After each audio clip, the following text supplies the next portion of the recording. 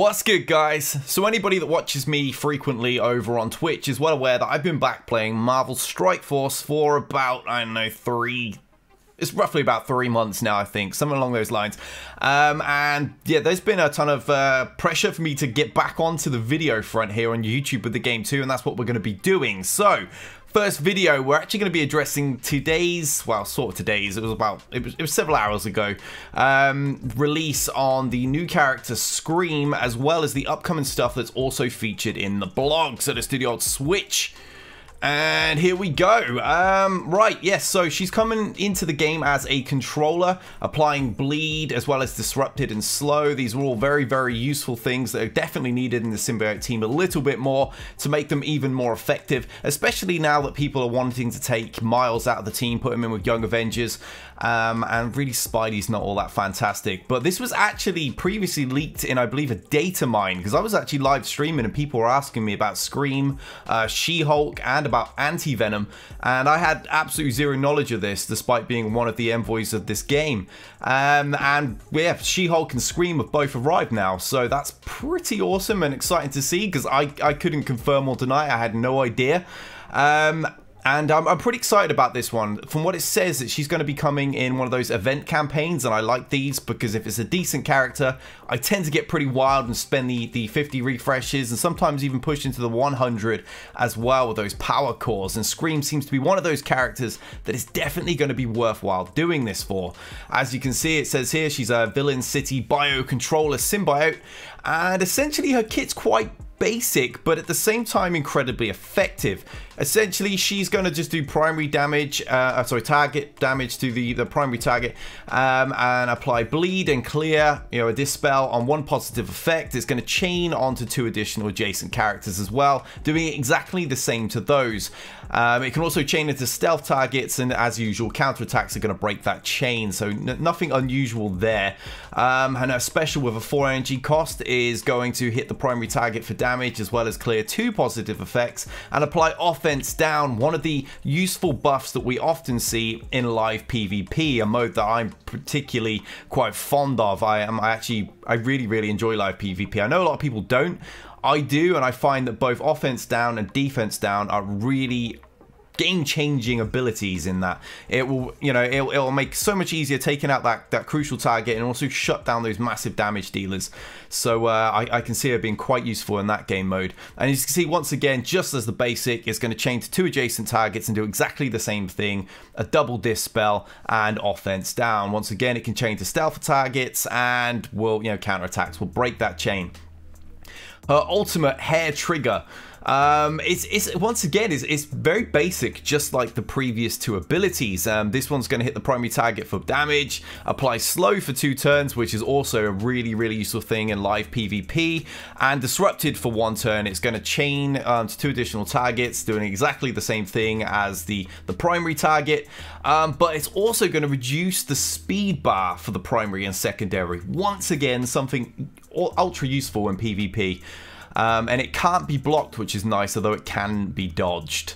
The passive, this is the game-changing thing for me. I absolutely love this, because a lot of people, when it comes to a symbiote team, were sticking Shuri in the team because you needed a bit more survivability, you needed to be able to heal, and obviously her defense up is really useful.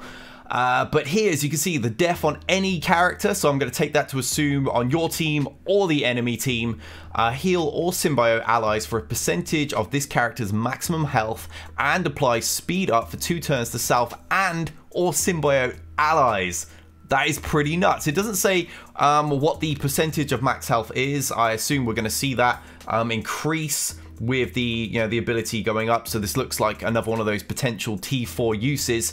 And it also says if this character has 3 or more symbiote allies, reduce all enemies' resistance by a percentage. And for those of you that come from Star Wars Galaxy Heroes, resistance is essentially tenacity, and obviously with bleed being a debuff, that's going to be ultra useful. So she seems absolutely freaking awesome. This is definitely going to be one of those characters that I get ultra invested in when it comes to this event campaign. I'm not going to be missing those energies. I'm going to be refreshing those energies, and I absolutely cannot wait to have her in my team. I have all of the symbiotes.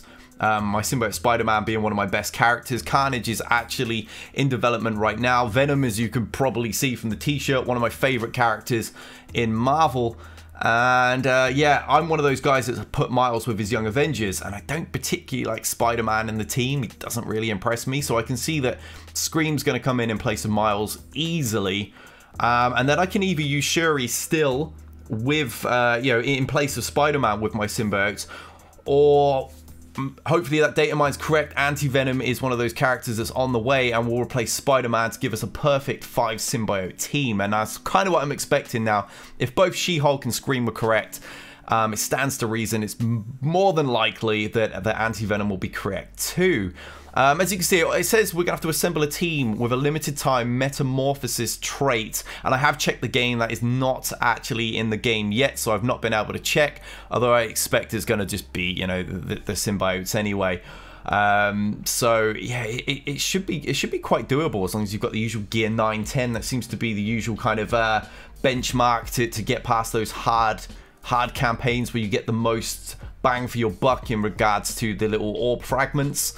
And I'm hoping I can at least 4-star her. That's usually the kind of point I get to in these events. That's what I got for Squirrel Girl. And who was the other one recently? Swarm, wasn't it? I think I got Swarm 3-starred because I didn't play it quite as hard. But yes, Scream's definitely one. That artwork looks really cool that I'm really going to be pushing for. There's a few other things coming in here, as you can see. Due to the Doctor Doom thing, blah blah blah, they're actually going to temporarily switch some of the character shards around into new locations. So those of you that are really grinding on Yondu right now, you might want to push on that because Hawkeye's taking his spot. Obviously, Star-Lord is due back very soon in regards to his legendary event. I'm actually ready for the 6-star now, which I helped my DD1, which is appalling. For anyone that's been watching, I've got an awful team. But Mysterio's about to be farmable, which is fantastic because that'll reduce that strain in the stores. I know a lot of you are fed up having to try and farm him in there. Mine is nearly 7-star anyway, so it's not a big deal. But obviously, once Star-Lord's here, generally Invisible Woman is the next thing, and then Shuri follows about a month after. Yondu will still be farmable. They're pushing him into Bullseye's spot.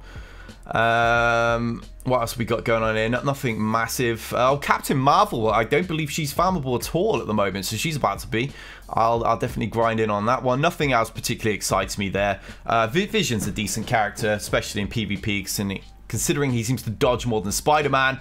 But you know, if you got deep roster, you're never going to use Vision. Let's be real. What else is going on in there? Oh, they've lowered the star unlocks on Mysterio and Hawkeye, so now they're 2-star. Oh no, Hawkeye's a 1-star. Very nice. And Mysterio is now a 2-star unlock. But yeah, I mean, Mysterio's a fun character. I don't think it makes a massive difference. You'll get access to him a little bit earlier, but most people farming Sinister 6 are doing so for the legendary characters, so they're going to go 5, 6, 7 anyway. What else we got going on? Phoenix's return, obviously we're aware of that. Make sure you got a villain mystic controllers ready. I shall not be ready, sadly.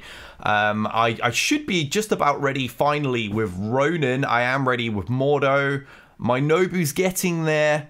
It's really Hela that's holding me up. I'm trying to get there with my aim, not quite ready. But I don't really want to invest massively in Hand Assassin. Quite frankly, I'd rather just be a little bit more patient and put that energy and extra refreshes into Hela and just turn her into a complete weapon. Our upcoming blitzes, we've got The Thing and who? Cyclops, nice. Cyclops, a fantastic character. I was very fortunate to get a 100 shard mega orb drop on him just before he became farmable, so I've had a little bit of access to Cyclops for a while. Fantastic character, very useful, especially for those of you that have or will get Phoenix. Not sure what I was going to say Cyclops again for. And the last thing, we got Chaos Theory returning. Obviously, he got skipped last time when with the unfortunate death of Chad. But yeah, that's a fantastic little event to get yourself some silver and gold promotional credits, especially if you've actually got your Wakandans actually built. Mine aren't that great.